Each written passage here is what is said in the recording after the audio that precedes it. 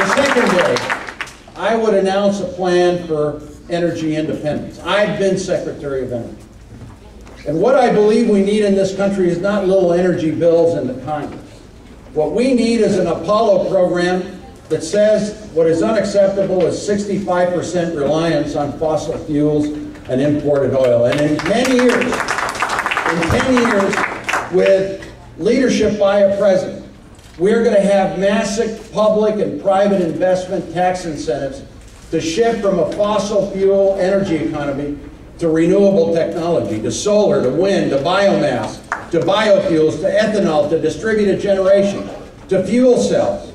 We're going to talk about having green buildings and green homes and solar roofs on schools. And we're going to have 40 miles per gallon energy efficiency in our automobiles. And we're going to talk about retrofitting homes.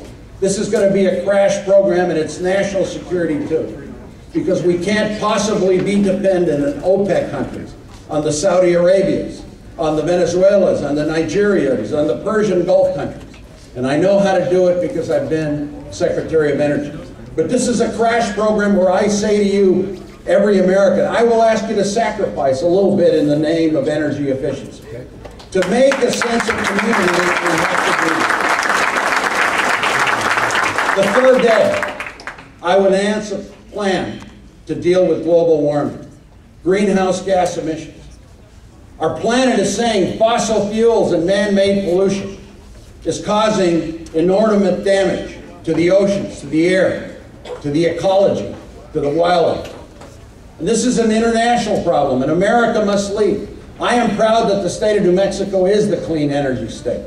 That we were able, even though the president got us out of the Kyoto Treaty the first week in office, that my state abides by the Kyoto Treaty, and I believe that every single American state should have 20% of renewable energy and electricity by the year 2015.